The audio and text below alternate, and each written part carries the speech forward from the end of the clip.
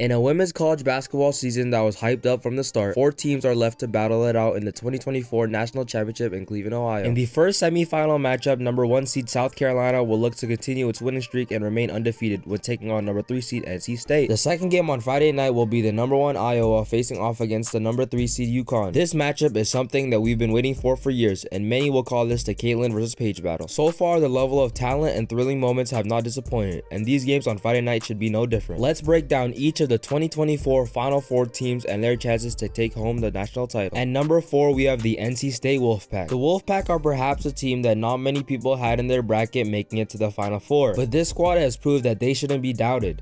After defeating number 2 seed Stanford in the Sweet 16, NC State then went on to go beat the number 1 seed Texas in the Elite 8 to advance to the semifinals. The Wolfpack have had an impressive tournament thanks to the amazing play of guards James and Rivers. This backcourt duo looks dangerous and at times unstoppable if they could keep up the hot shooting. James has scored 19 or more in every NCAA tournament game so far and went 7 for 9 from the 3-point line in the game versus Texas. The Wolfpack get help on the boards and in the paint scoring from grad transfer River Baldwin, who will face a tough test against South Carolina's Camila Cardoso. NC State enters Friday's game with a 31-6 record and finished second in the ACC standings behind Virginia Tech, despite being picked to finish 8th in the conference in the preseason. We had a little stretch.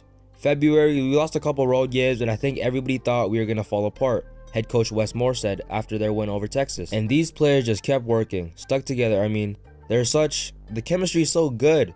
They really, pull for each other. Friday's game also marks NC State's first Final Four appearance since 1988. If the Wolfpack were on the other side of the bracket, maybe we could make a case to them making the national championship game. But getting through South Carolina first is a tough task. Coming up third on the list is the UConn Huskies. When UConn started its season, many questioned if this team was equipped to make a big run in the postseason. The Huskies fell to 4-3 in the first week of December, falling to number 17th in the AP Top 25. The lowest ranking for the program in 30 years. The injury bug also plagued UConn this season, forcing them to play with just 8 players throughout the entire NCAA tournament. But one thing UConn does have going for them is the resurgence of redshirt junior Paige Bueckers, who missed all last season due to an ACL injury and has reminded fans why our coach Geno reversed to her as the best player in the country. Bueckers' performance to get her team to the Final Four was stellar, posting 28 points, 10 rebounds, and 6 assists versus USC. Another weapon on this UConn team is the senior forward Aliyah Edwards, who announced she plans to enter the WNBA draft at the end of the season, and she's expected to be a first-round pick. Edwards is athletic, a versatile presence in the paint for the Huskies, and leads the team in rebounds. The Huskies will be looking for their first national championship since 2016, but will need to get past Clark in her squad first. UConn did a decent job making things more difficult for freshman superstar Juju Watkins, and it'll be exciting to see the strategy and defensive scheme they bring up in the semifinal matchup. At second on the list, it hurts me to say, but we got Iowa with superstar Caitlin Clark. With Clark leading their team all season, the Hawkeyes showed up to put the ultimate team effort against LSU in the Elite 8, defeating the Tigers 94-87. Clark is a constant threat on the court for any opponent, but the key to Iowa securing the national title will be her supporting cast, bringing her the fire as well. The Hawkeyes will look to Gabby Marshall for a strong defensive effort, and don't be surprised if you see her falling around Bueckers the entire game. On Tuesday, head coach Lizzie Blutter spoke highly of the 5th-year player, saying, "Gabby Marshall, first of all, is our player that we put on to guard the best player on the other team. She does this every single game. Last night, she played 40 minutes for us. She's a trooper.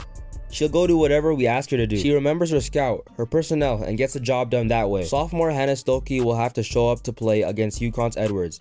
She, along with their fellow teammates Addison O'Grady, were able to control an injured Angel Reese. They will have to bring a similar level of performance on Friday night.